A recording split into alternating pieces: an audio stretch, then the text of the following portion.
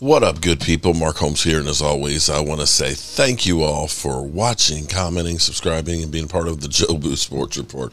Without you guys, as well as you ladies, you know that this literally does not work. You know something I just don't understand. I just don't understand this, why everything is always, everybody has to be compared to Dak Prescott, and Dak Prescott has to be trash to give somebody relevance.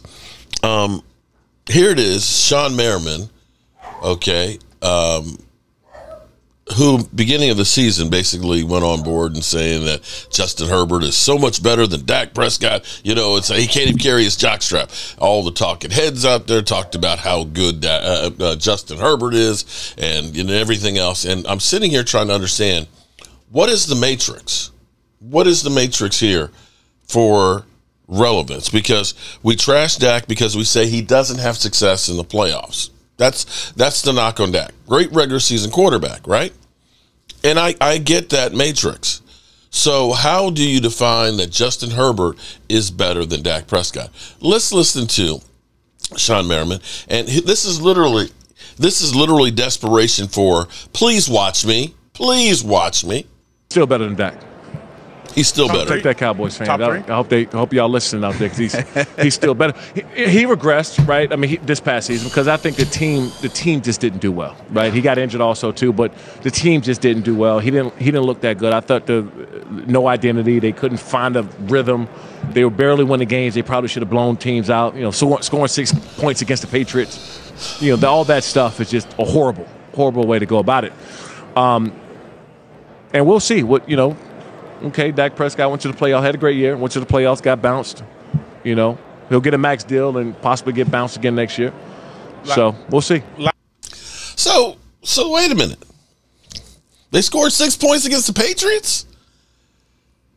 But he's better. He's better. He admits he regressed, which means you went backwards. Now, you could look and say maybe that was Kellen Moore, the change in offensive coordinator, the guy that we've had calling the plays for several years for Dak Prescott. Dak Prescott got better without Kellen Moore. So maybe that's the reason why. But I just don't see, the need to do this. The rationale of saying that, my team sucked ass. Oh, but he's better than – but at least the Cowboys made the playoffs. At least Dak is in the conversation for MVP. I don't see – where Justin Herbert in his career, where he's gotten paid now, got the big contract and regressed. Because I remember hearing things of, when you give the quarterback the bag, you can't win the big one. I remember hearing that. So Justin Herbert got the big bag. He didn't say that about Justin Herbert. And when Dak Prescott regressed, it was like, oh, he's headed out the league. Justin Herbert gets injured, regresses, and everything else. Oh, he's going to be better. I just want to. The reason I point this out is because it's kind of crazy when you hear the things that are said, and you realize that there's the Dak Prescott standards of everything, and then there's everybody else.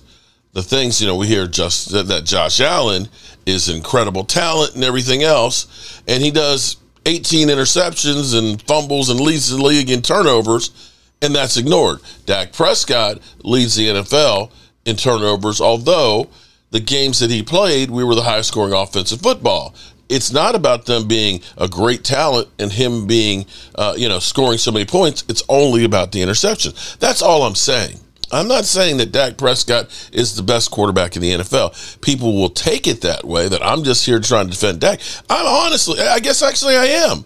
When you have knuckleheads out there that have two different standards, and basically the standard that they have on Dak Prescott is, unless he wins the Super Bowl, he is ass. But that's the only one that they do that to. Nobody else. Nobody else. I just had to get that out there. Sean Merriman, bro, you are literally trying to stay relevant. Peace.